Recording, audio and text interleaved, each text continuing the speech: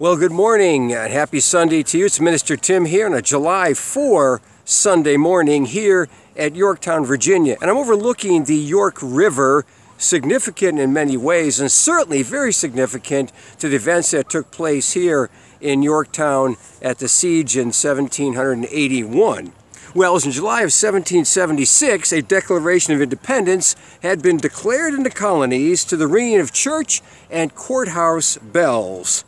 In Congress, July 4, 1776, unanimous declaration of the 13 United States of America, when in the course of human events it becomes necessary for one people to dissolve the political bands which have been connected them with another and to assume among the powers of the earth the separate and equal station to which the laws of nature and of nature's God entitle them.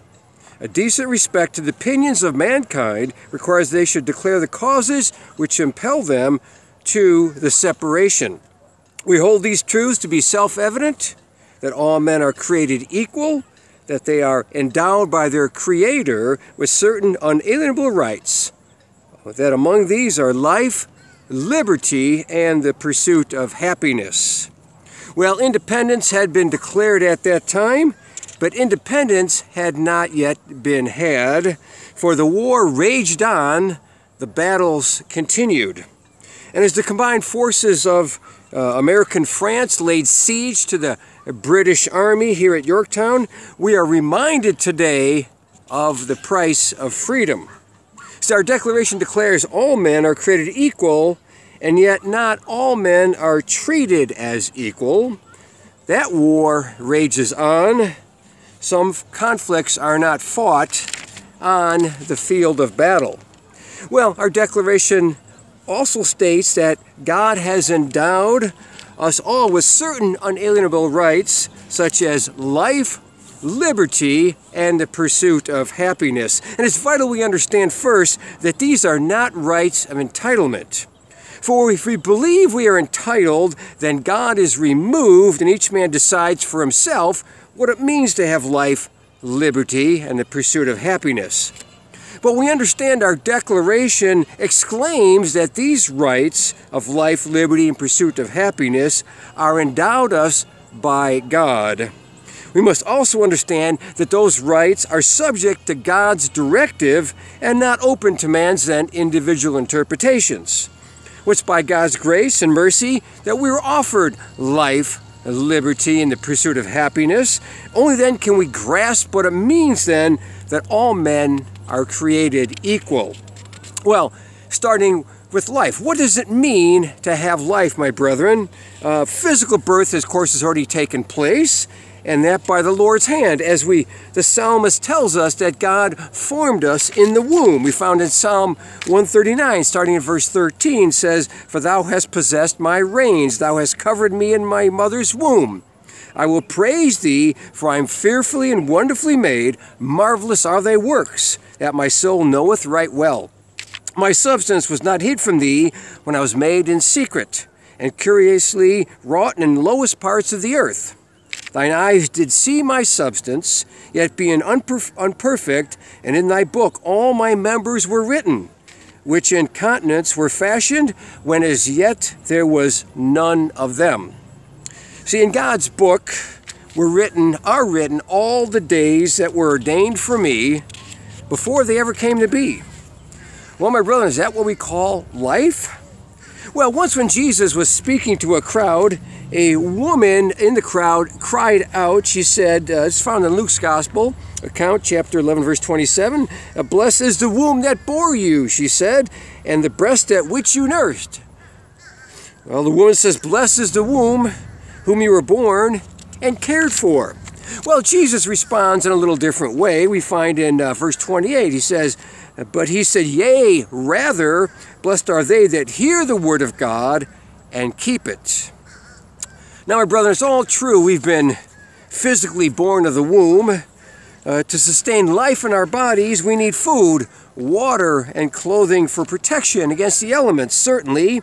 And we may think true life is being born and providing for the physical needs of the body.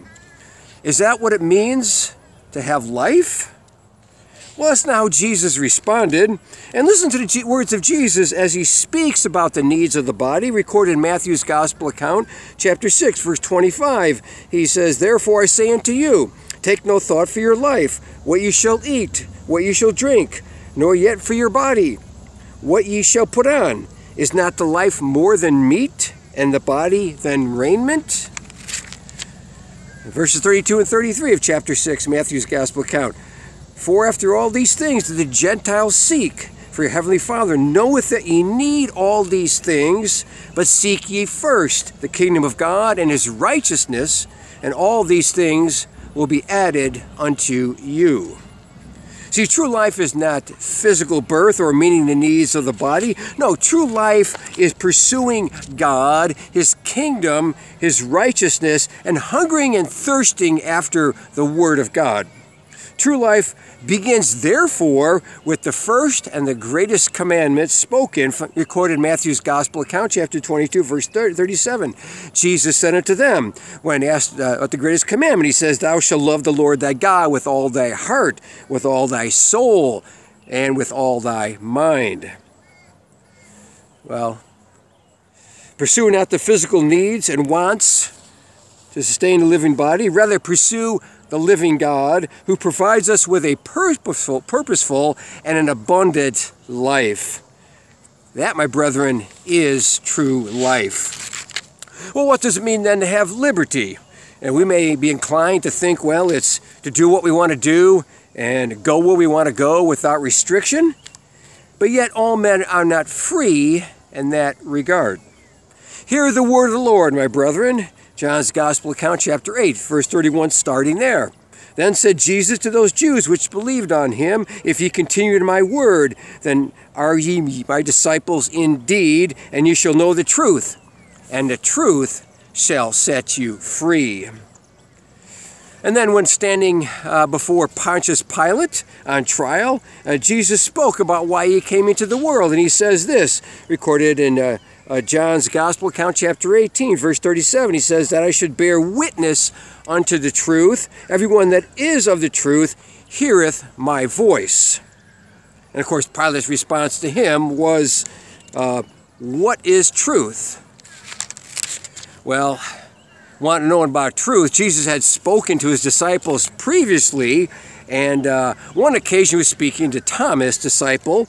John's Gospel account, chapter 14, verse 6, Jesus said unto him, he says, "I am the way, the truth, and the life. No man comes to the Father but by me." Jesus says, "I am the truth." He's the embodiment of truth, and therefore freedom as well. By faith we come to Jesus as Lord, submitting to him as the King of Kings. We surrender our own self-made kingdoms, our treasonous acts against the true King. We repent of those things, and we commit to following him. When we commit to following him, we go where he directs us to go, and we do what he directs us to do. The life we once lived in bondage to sin is wiped away. It's dead and gone. In Jesus, sins are forgiven, and the death penalty paid in full by Jesus on the cross. The perfect sacrifice made one time for all. See, we are set free from a life of sin. We're bound to sin before in our human nature, but in Jesus Christ we are reborn to a new life in righteousness, the old life dead and gone. God's Holy Spirit is given to us to guide us as he brings to mind the words that Jesus has said. Therefore, the Apostle Paul can write to the church in Corinth the words that are apply to us as well. 2 Corinthians chapter 3, verse 17, he says, "Now the Lord is that Spirit, and where the Spirit of the Lord is, there is liberty." And the Apostle John writes in his Gospel account, chapter 8, verse 36, he says, speaking about Jesus, he says, "If the Son therefore shall make you free, ye shall be free indeed." See, freedom in Jesus sets us free from sin. It does not, however, give us a license to sin. See, Paul wrote about this in his letter to the churches in Galatia, chapter 5, starting at verse 13. He says, "For brethren, Ye have been called unto liberty, only use not liberty for an occasion for the flesh, but by love serve one another. For all the law is fulfilled in one word, even in this, thou shalt love thy neighbor as thyself. The God's Spirit is given to those in Jesus Christ where there is liberty, my brethren, and freedom.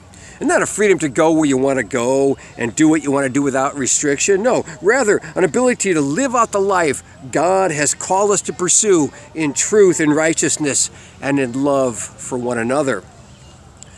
True liberty is found in the righteousness of God, found in Jesus Christ, His Son, and it leads us to the second greatest commandment. Matthew's Gospel account, chapter 22, verse 39. The second is like unto it, thou shalt love thy neighbor as thyself. See, because of His great love for us, Jesus laid down His life for us on the cross and offers freedom to those that come to Him for the forgiveness of sin.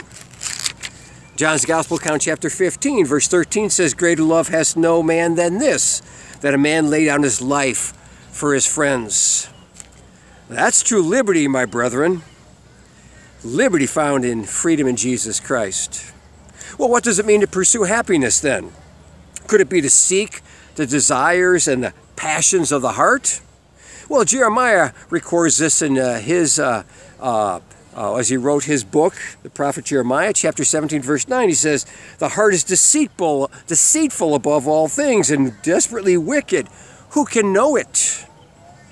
See, because of sin, the heart of mankind is cold, and to God, it's a heart that rejects God. And because of it rejects God, a cold heart desires the things of the world. And Matthew records this words of Jesus in chapter 6, starting in verse 19. He says, lay not up for yourselves treasure on earth, where moth and rust do corrupt, where thieves break through and steal. But lay up for yourself treasure in heaven, where neither moth nor rust does corrupt, where thieves do not break nor steal. For your treasure is, that's where your heart will be also. See, a cold heart of a fleshly nature we have desires the worldly treasures. That will not last and ultimately will not satisfy. But that's the burden of mankind that's bound to sin.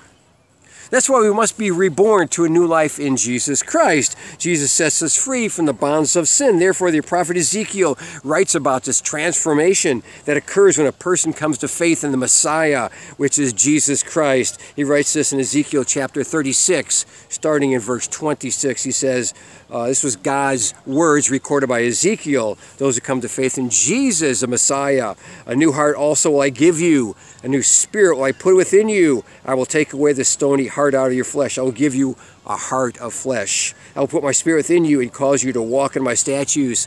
And ye shall keep my judgments and do them. See, my brethren, with a new transformed heart, we desire new things. We forsake the worldly treasures that will decay and fade, and we now desire heavenly treasures that will last. Apostle Paul writes to Timothy a couple of letters. In his first letter, Timothy chapter 6, starting in verse 17, he says, charge them that are rich in this world, that they be not high-minded, nor trust in uncertain riches, but in the living God, who giveth us richly all things to enjoy, that they do good, that they be rich in good works, ready to distribute, willing to communicate, laying up in store for themselves a good foundation against the time to come, that may lay hold on eternal life. Well, this is the word of the Lord, my brethren. Thanks be to God.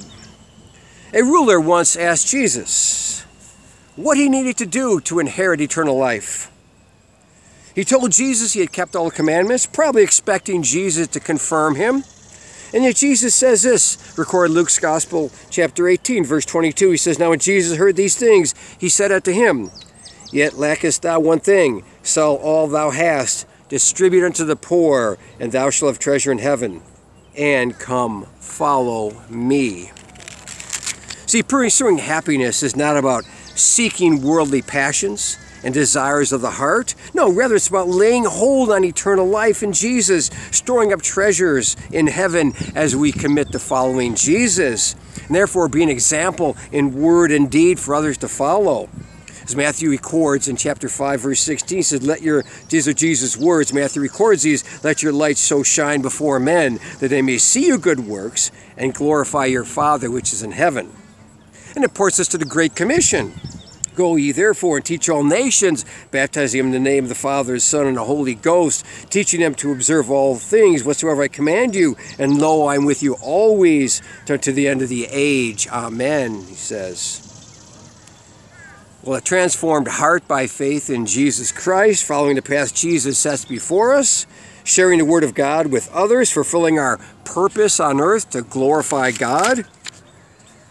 As Isaiah recorded that in chapter 43, verse 7, is words of God, "Even everyone that is called by my name," the Lord says, "for I have created him for my glory. I have formed him, yea, I have made him." Well, that's what it means to pursue happiness, my brethren. Seeking after Jesus Christ, pursuing after your purpose in life, your purpose being created for God's glory, and that's where we're going out making disciples, sharing the word of truth, that fulfilling and storing up treasures in heaven. Your purpose, my brethren, that's what it means to pursue happiness.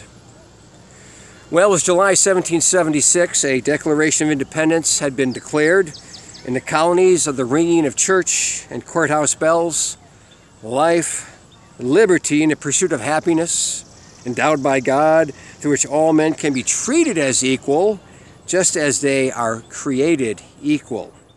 A life that loves God with all our heart, mind, and soul brings forth liberty through the righteousness of truth found in Jesus Christ, where God's Spirit of liberty dwells. That true liberty gives us the desire, yea, the capacity to love all people as ourselves and bring about equal treatment of mankind. And that points us to pursue true happiness, where we get hold of eternal life, store up treasure in heaven as we follow Jesus and live a life of example for others to follow. Oh, my brethren, the siege that took place here in Yorktown at the battlefield at the time the war was ongoing. The outcome of that war had not yet been decided, but the true war of mankind, the internal war of the Spirit, penned into our declaration, has already been won by God and exclaimed to us all. Will you share in the victory today, my brethren, with God's given right to life, liberty, and the pursuit of happiness? Amen.